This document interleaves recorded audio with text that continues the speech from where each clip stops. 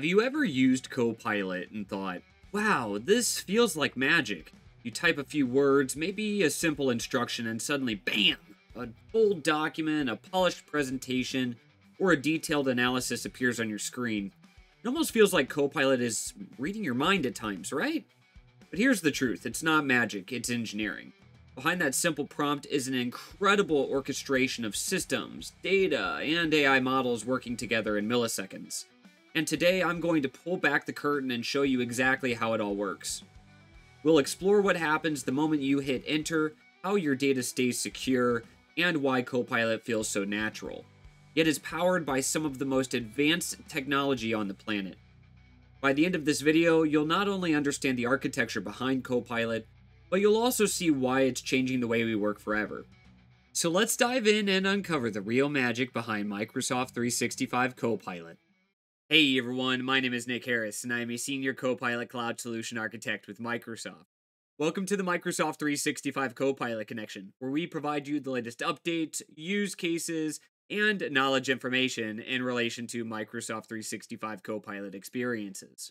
As of today's video, we want to talk about the Microsoft 365 Copilot architecture. I want to take the overall architecture and make it easily understandable to each and every one of you, whether you're an IT administrator or a regular business end user, or just someone that's generally interested in understanding how AI experiences work and function. So let's talk about the key components, let's talk about the data flow, and how that magic of AI works directly in Copilot. As you can see here on my screen, there are some core components that make up the overall architecture of how Copilot works and functions. Of course, there's you and the device experience that you use, whether that be your mobile device or your PC or a laptop or tablet. Copilot works across many different device experiences. There's also the ability to access Copilot via a wide variety of applications, whether you are licensed or unlicensed, specifically the main web browser or a dedicated desktop application, and with licensed capabilities, the ability to access Copilot in Word and PowerPoint, Excel, so on and so forth, to access the latest and greatest in terms of AI functionality. Now, working in those particular experiences are outside the bounds of what we call the Microsoft 365 Service Trust boundary. Within this particular boundary is where all of your data is safe and secure within Azure Data Center infrastructure, along with the particular processing services that we leverage, Azure OpenAI services, hosted in Azure data centers as well, that process all of that information that Copilot ingests. As you see, the very large box within this particular picture, we have the Microsoft Graph. The Microsoft Graph is the core area where you have all of your rich enterprise data stored in Microsoft 365. This includes files, it includes emails, it includes Teams data for your chats and your meetings. All of that rich organization knowledge that makes up your organization is centrally stored in the graph. The way I like to define this out is you can think of the graph as your own internal organization library. And Copilot, as your AI assistant, is your librarian, where you provide the librarian a set of instructions, what you need or want within your work data, or even web data as well. We'll get to that here in just a bit. And have that librarian give you information back based on your requirements and your access. Now let's switch over into the actual data flow. So here's a high-level review of how data flows from your initial prompt all the way back to the response that Copilot provides. Of course, everything with Copilot these days starts with the prompt, that natural language query or set of instructions that you provide the AI assistant to do some form of work for you. That particular prompt is submitted via that app experience, whether you're in Edge or the dedicated desktop application or applications like Word or PowerPoint.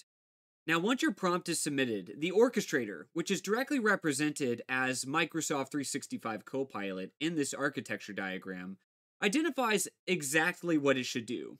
Should it go and find data out on the public web? Should it ground in data in the Microsoft Graph, your rich work data set? How exactly should it aggregate and combine and leverage that data and information to then send all of those details over to the Azure OpenAI services? All of this is done by that orchestration engine. So, based on that user intent within the prompt, it will combine all of that material for you. Now, as that information is being combined, we build what is called a meta prompt. The meta prompt is the entirety of information that we send to the large language model in our Azure OpenAI services. You might initially think that we're really only sending your prompt to be processed by the large language model, and that's not quite the case. Your prompt is submitted, however, there's a lot of additional data and detail that's submitted as well. For example, if the orchestrator identifies a few documents directly in the Microsoft Graph, it will include that information directly in the meta prompt. So there's a lot more happening behind the scenes prior to the actual large language model processing any of your data. Now, once that meta prompt is directly built, all of the information is sent over to the Azure OpenAI services, the large language models that we directly use in Copilot, and it's processed. I like to think of the Azure OpenAI services like the brain of the operation. It's that AI that's looking and sifting through all of that rich information and combining all of it into an appropriate response for us. However, there are some checks and balances that take place prior to the actual response being sent back to you, the user. Within Microsoft 365 Copilot experiences, we have security and compliance based controls, as well as responsible AI built into this platform. And what that means is there are checks and balances that we review prior to the AI giving you data back that could be confidential in nature or maybe hit some form of privacy or content safety control. If any of you have ever had an experience where Copilot might initially be providing you some form of output and then stops and indicates something went wrong or it can't provide you that particular output response at that current time, it could be that those content safety and responsible AI controls have overwritten that particular response because it's possible that the LLM responds in some form of inappropriate way. So we incorporate these checks and balances to ensure that the overall safety and privacy, as well as data security, is all in place prior to giving you some form of informed result back. Now, once all of those checks and balances are finished, it then directly responds back to the user. Now, of course, in your experience, you don't really see any of this happening. All of this is happening in real time, and vast majority of Copilot experiences, you're getting responses within 5 to 10 seconds. And now you know that there's a lot more behind the scenes. Now, of course, there's even more technical material that's included here, so I'm switching to more of our technical diagram to show you all the bells and whistles. And there's particular areas that I want to focus on here. First and foremost, that process that I just defined, this is how we get around actually training the large language models on your business data. All of our enterprise customers want to understand what happens with their data. Is it used to train the models? And no, it's not. That's not the case. We send that data over to the large language model for processing in real time, but your data is never used to train the large language models inherently. Also, what happens if you extend Copilot? And what I mean by that is giving Copilot access to additional data sources that are outside the bounds of Microsoft 365. That could be data sources for the public web. It could be data sources for third party systems that your organization leverages, like ServiceNow or Jira. Many of my customers ask me today if I go to Copilot and I search the public web, is my entire prompt and possibly any confidential data I include being sent out to the public facing web? And the answer is no, that does not happen. When you are searching the public web with Copilot, we have prompt filtering that's in place. Your prompts are automatically filtered down, as showcased here, where you can directly see what are those key search terms that Copilot is leveraging to go out to Microsoft Bing and the search services to then pull data back from the public web into the service trust boundary. So, no confidential information for your organization is ever leaked out of that service trust boundary. This is all included within the direct data protections that we make called enterprise data protection. So, this is great for any organization and user that is really focused on security wanting to understand, hey, what happens with my actual work data? It is all safe and secured. It's never leveraged to train the large language model, and it never goes outside of that service trust boundary.